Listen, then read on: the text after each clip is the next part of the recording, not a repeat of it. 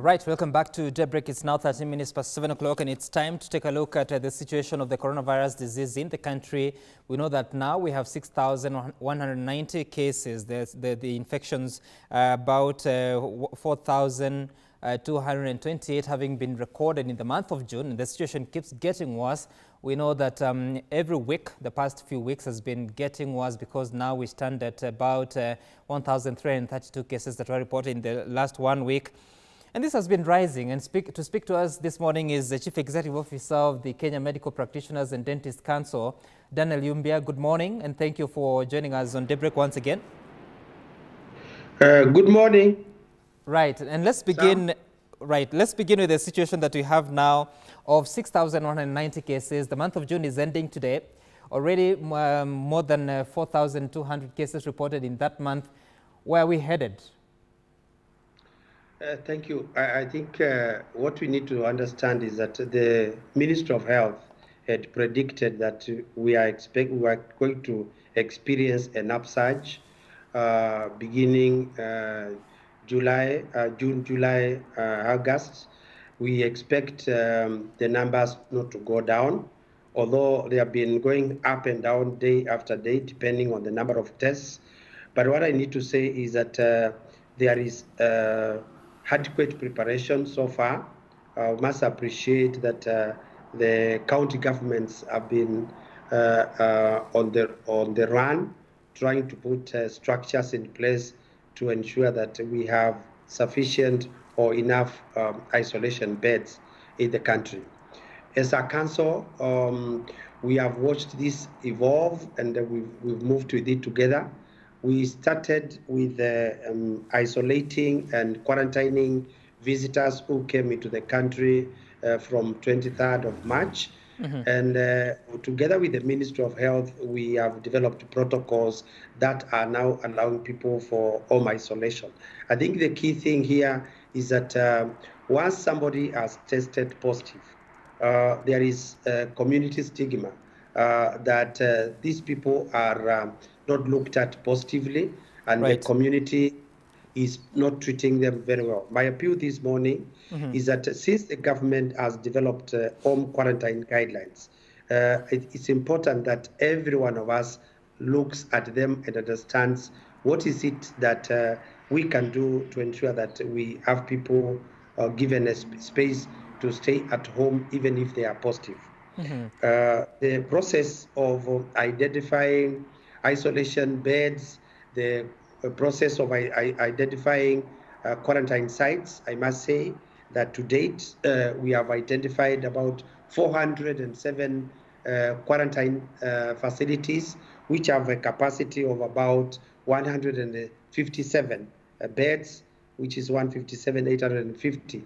These are facilities which include hotels and government institutions. However, as we saw the upsurge of cases, we have now shifted to convert some of the quarantine facilities into isolation facilities. And therefore, we identified 37 Kenya Medical Training Colleges, and these Kenya Medical Training Colleges will give a given number of facilities that we can now convert into isolation.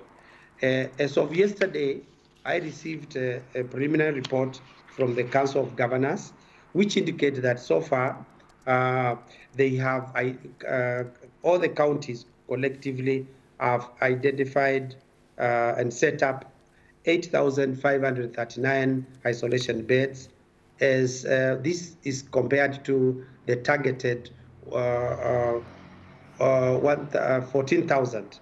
So if you get each county getting us 300 beds and you multiply by 47, they will be required to give us a total of about 14,000 isolation beds. So if they pull within the remaining part of the week, I do hope that we will be able to get a sufficient space that we can put our people in the event that they turn positive. Now, addressing that issue... Just before you go on, Daniel, so there's the question about, you're saying that now we have 8,539 isolation beds. But when the counties were instructed to come up with at least 300 beds, were they to come up with isolation beds or treatment beds as well? Yeah, the isolation beds are the treatment beds for COVID. Quarantine beds can be used as treatment beds, and they were supposed to come up with isolation beds, and they were supposed also to come up with ICU beds. And so far, the report they have given now indicate that they have gotten about 374 ICU beds for COVID. This is besides the other facilities that we have in the country. Right. So far, they have indicated they have a total of 357 ventilators. Of course, this is information that is coming in to us as council, and we have to verify on the ground to ensure that whatever is being submitted to us is a correct thing. But I must say that there is great improvement in the last 1 week or so since the last meeting that was held for the governors, and it looks like if we can achieve the targeted 14,000 bed isolation bed capacity, we would be good to go. Now, as the Ministry of Health and the Council, we have also worked out on guidelines for home isolation. And as I indicated earlier on, if those patients who have mild symptoms are allowed to go and stay at home, then there is no need to fear. However, if we allowed every person who is positive to go to those isolation beds, then we would have no space to keep the people who are turning positive. To date, since we started the process of home quarantine, we have allowed about 450 persons to go home.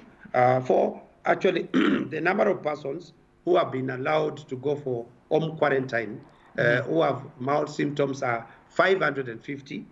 This is the number that we got as of yesterday. So it means that patients can turn positive. They can be allowed to go and stay at their own environment at home, provided the patient is stable and the patient can receive care at home. They have caregivers who are available at their own homes, and they should not be able to share the social amenities, the ablution blocks, the toilets and the bathrooms with the other members of the family. And they must have resources to access food and other necessities for the persons who are quarantined. And they must also have protective gears. They must have gloves. They must have masks for the people who have tested positive. If this is done, then we are going to have a big chunk of people turning positive and being allowed to go home. All right. I just want to... We'll get into the home-based care proper shortly, but let's first of all look at how the weeks have been behaving, and especially to do with what I was referring to a few minutes ago, from the first 10 days until now that we know that the cases being reported on a weekly basis have hit 1,332. So that has been a steady rise, and of course the Ministry of Health officials have been telling us that we have now started ascending to our peak. Nobody knows when that will be, but even as we continue to report these numbers, Daniel Yumbia, we know that yes, like now the past 1 week that ended on Sunday, we reported 1,332. But if you look at the hospital admissions, they were not matching. And there has been that persistent question that yes, most of them, actually almost 90% of the patients are symptomatic, but are we able to track them down and know where they are at each and every moment so that they do not continue to transmit this disease in the community? I'll confirm that we still have contact tracing very active on the ground, and county governments are also helping us with the provincial administration to track down the people who are positive. We experienced a challenge some time back where people were giving wrong telephone numbers. I must say that has stopped now. People are giving correct information, and with the spread of testing at county level, because we do have about 27 testing labs which are set across the country, every county is taking responsibility over the persons that have been tested within their region. And there is contact tracing, and people are being subjected to assessment. And upon assessment, if the county teams find that the family or the people who have tested positive have a facility at home where they can be allowed to stay at home, they have them a date to keep them at their own homes. So home quarantine is being practiced at that level. And then the county teams are also testing these people periodically to assess their level of immunity and their levels of recovery. So this is the reason why we are trying to decongest the hospitals, and this is the reason why you are not seeing quite a number of patients being taken to hospitals. And as we speak, would you know how many patients are now under home-based care, the ones that have been officially discharged to be taken care of in their homes? As of yesterday, we had about confirmed 550. That is as of yesterday, the data that was being submitted to us. And we keep on receiving the data daily. So over the weekend, that's the information they gave. That was on Saturday, or on Sunday. And then this morning, I'm expecting to get an updated list of the number of persons who are on home quarantine from different counties. All right. And so now, moving forward, with all these complications and with the cases now rising, we're closing the month having recorded more than 4,000 new infections, and July might be worse. Do you think we're at that place that you'd say that you could safely say that we have got this disease and we'll deal with it however it behaves? I must say that, yes, we as a country have had our own challenges. We have had learning lessons based on everybody who was positive being taken by an ambulance, being taken to an hospital, the nearest hospital, being confined, and the family being also rounded up and then being taken in for observation and things like that. Now we are systematic.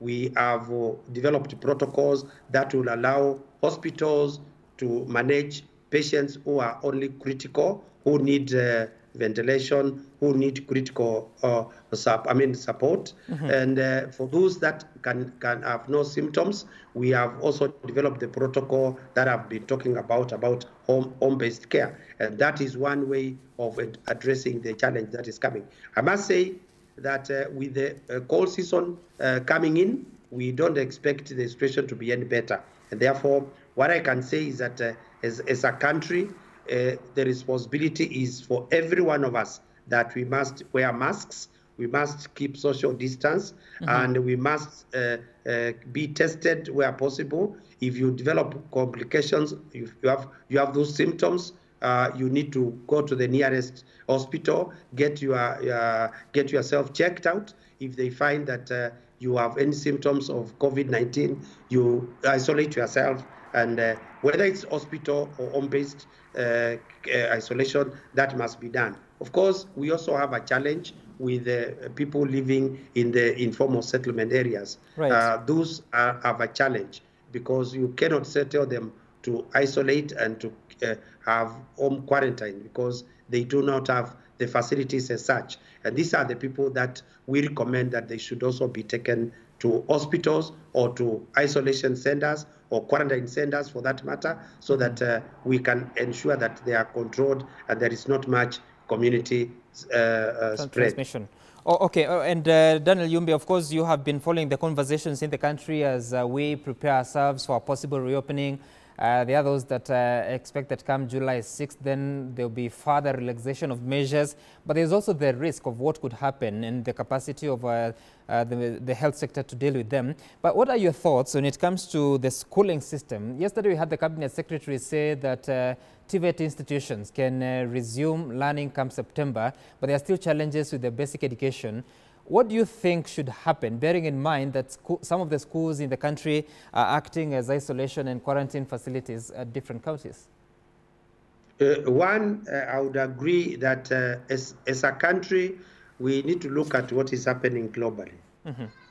That COVID has hit the economies very hard. And as we fight COVID, we must also ensure that there is economic recovery. The government is committed to ensure that we do not continue to suffer economic loss. And therefore, I am convicted that easing some of the restrictions will be to the benefit of this country and the benefit of every Kenyan. However, we must put structures in place to ensure that once institutions of learning are opened up, this opening must be in a sequential manner. We don't expect all the schools to open at a go. Right. Let us just do it the way we started. We started by quarantining every person who was suspected to have traveled, to have history of coming out of the from countries suspected to have had COVID. We moved ahead and isolated any person who turned positive. And we realized the numbers were growing. And we developed structures to ensure that we relaxed some of the regulations. I would expect the education sector to do the same. That they would first of all consider the candidates who are waiting for exams. And I'm looking at a scenario where if standard 8 pupils were allowed back to school, a school that has got 8 classes and only 1 class was allowed back to school, that would be something to experiment to ensure that there is social distance, there is proper sanitation, and there is proper fumigation of those institutions, and therefore that is a trial. Okay. Number 2, we are looking at the Form 4s, the candidates. Same thing. If candidates in examination classes were allowed, I think the schools will not be congested.